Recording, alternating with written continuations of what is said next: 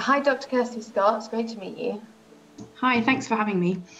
Yeah, we're really grateful for your time because I know a lot of our readers are going to be really interested to learn about the incredible science that can support the police in trying to reach the correct conclusions when they're investigating cases like the one that features in the BBC's new series, Body on the Beach.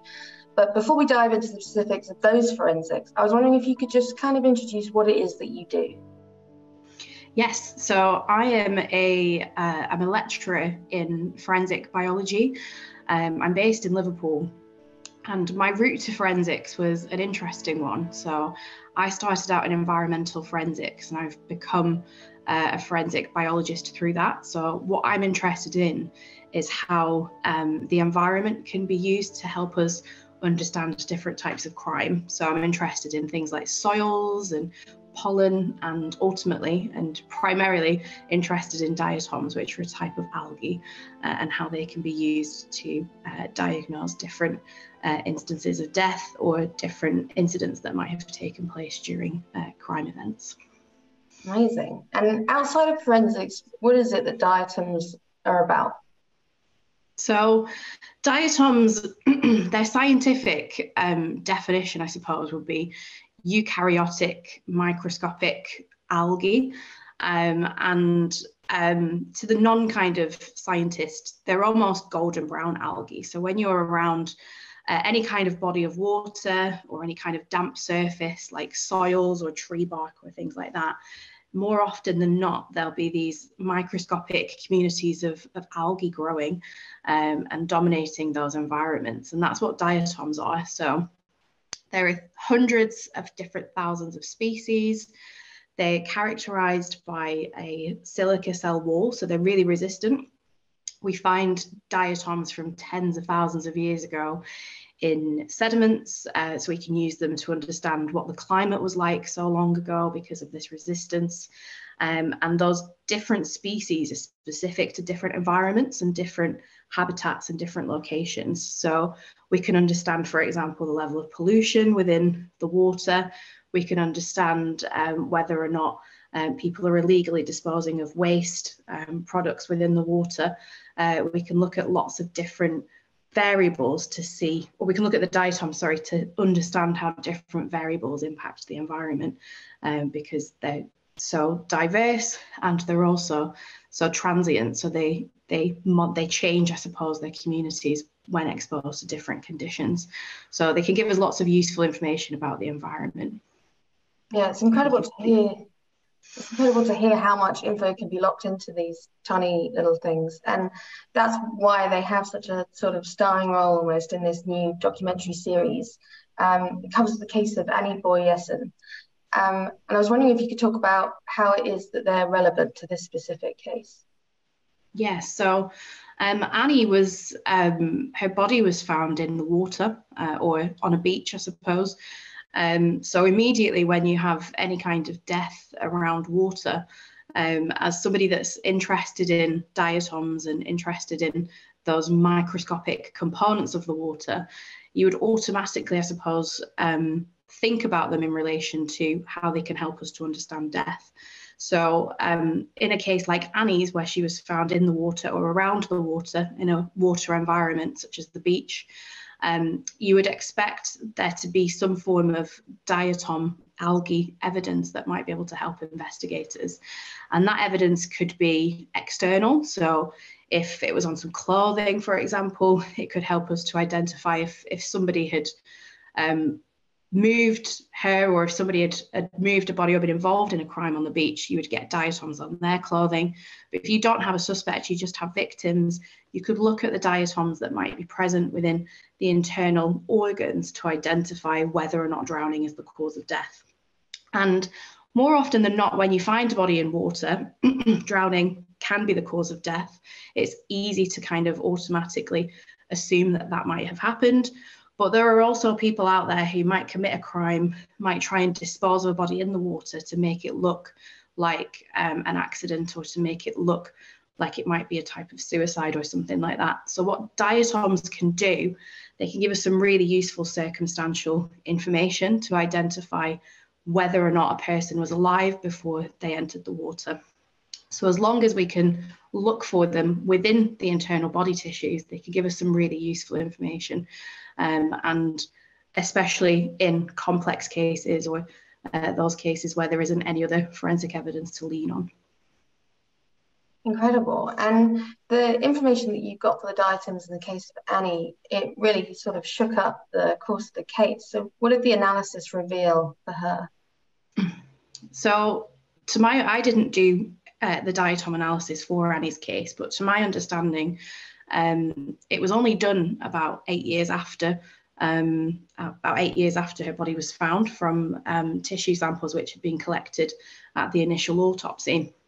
And from my understanding, there were 2 diatoms which were identified in Annie's bone marrow. And the bone marrow is a really good place to look for diatoms because there's less chance for contamination. So that's a really positive site to try and look for them, and a positive sign in Annie's case to support drowning as the cause of death.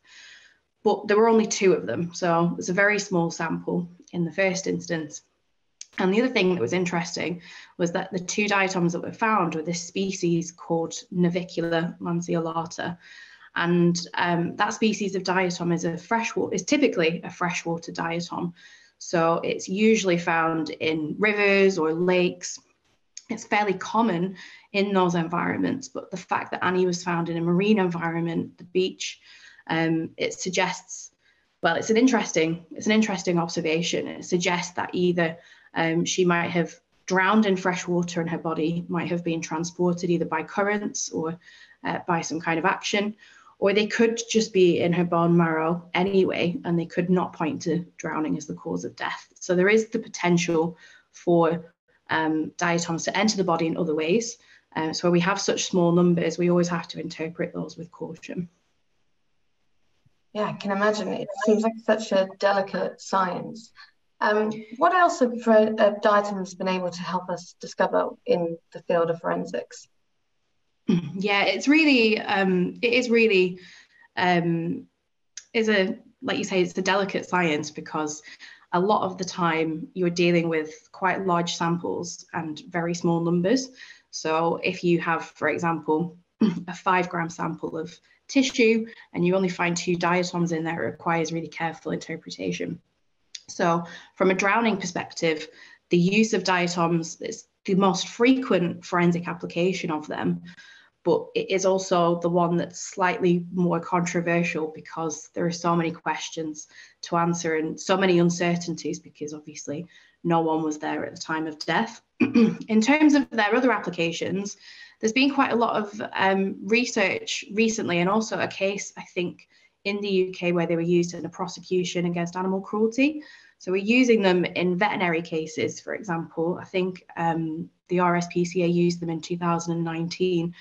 And it's just using the same principles of human pathology, but applying them to animals. So they could be really useful both in domestic cases of animal cruelty or in wildlife forensics as well to understand the cause of death.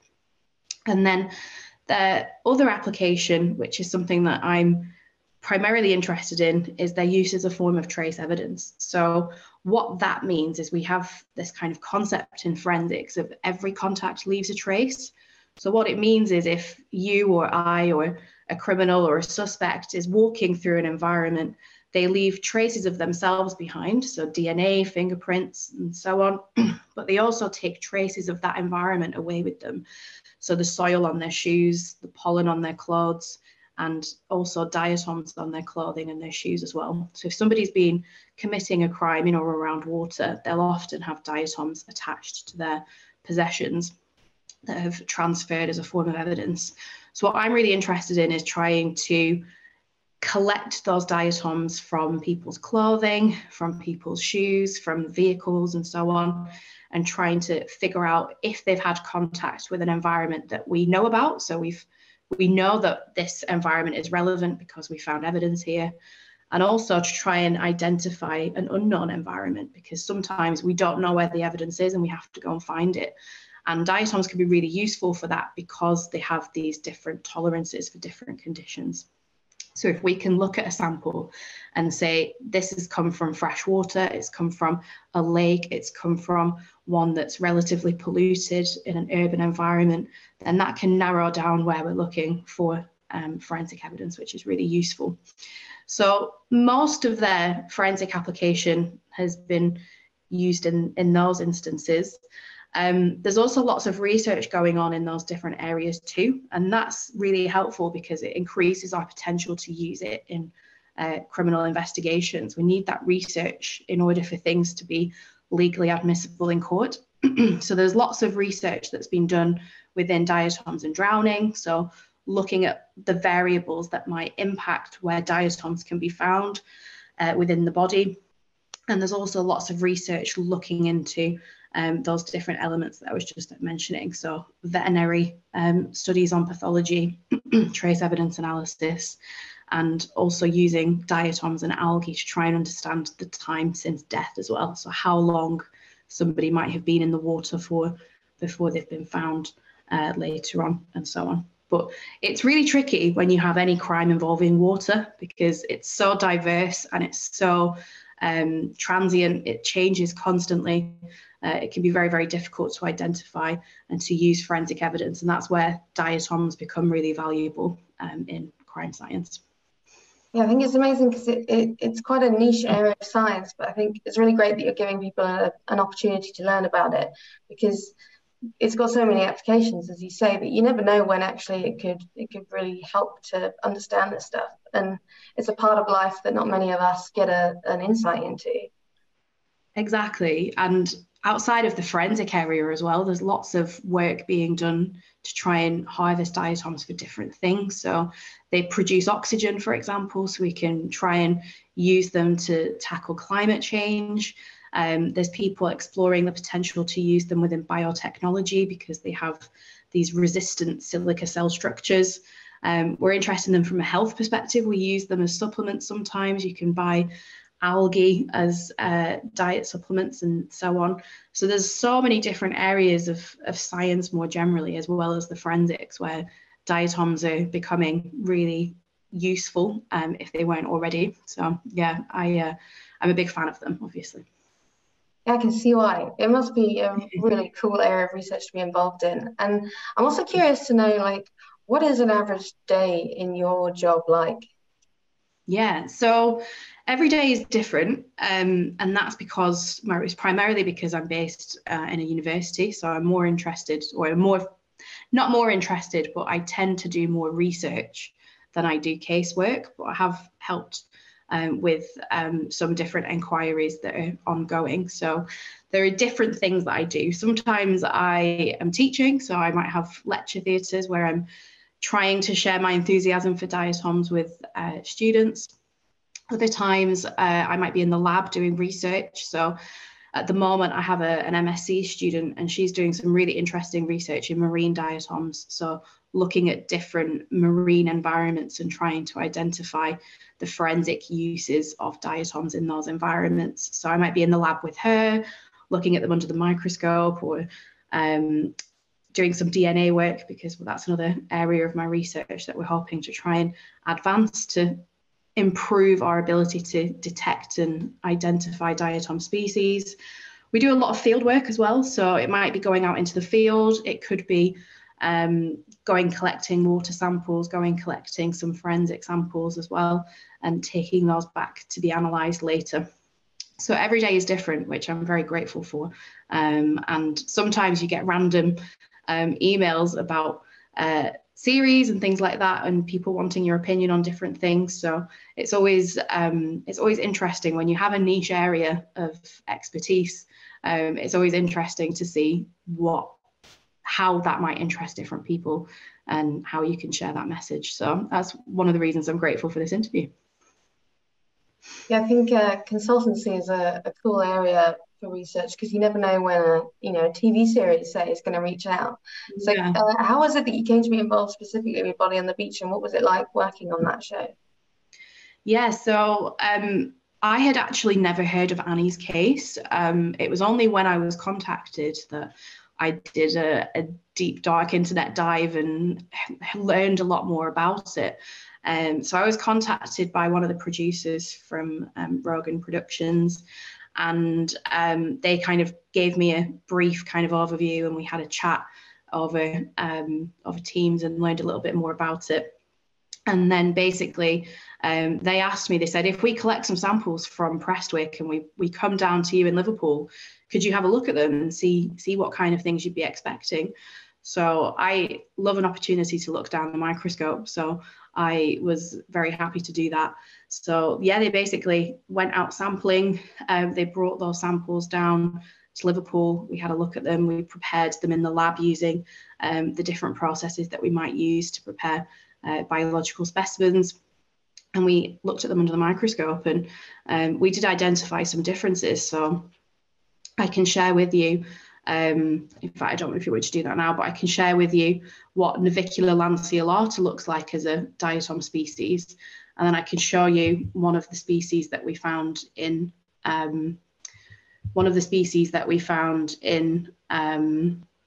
Prestwick Beach, for example. So you can, even from a broad kind of look at it, you can see some differences. So I will just share that very quickly. So hopefully you can see my screen, but this is one of the diatoms from Prestwick Beach here. So it's a species called Cochineus, I think. And it's a very, you see, it's kind of rounded as a diatom, and it's very resistant. We find it in saline environments. It's adapted to survive in those environments. So finding it on the Prestwick Beach sample wasn't surprising. It's a very common species that we might find. So these samples were brought to me by the producers and the director, and we had a look at them in the lab using the microscope. And then I also had this sample here, and these elongated diatoms that we can see. These are from a freshwater sample, which was collected in Hertfordshire. So this is from a river. This is Navicular lanceolata. It's, as I said, it's a very common diatom, but it's not typically found in saline environments. So it's not typically found in marine samples. So finding that in Annie's bone marrow was interesting. It definitely adds complexity to the case and to the interpretation of the diatom evidence. So even just from a very broad look at it, you can see those differences with the navicular and with the Cochineus species as well. Yeah, it's a very stark contrast. You can really see that they're not the same. Yes, I know. It's really interesting. Yeah, that was an amazing insight into the science that you share on the show, and I know a lot of people are going to learn a lot from it. Thank you so much for your time, and it was great to catch up with you. Thank you so much, Rachel.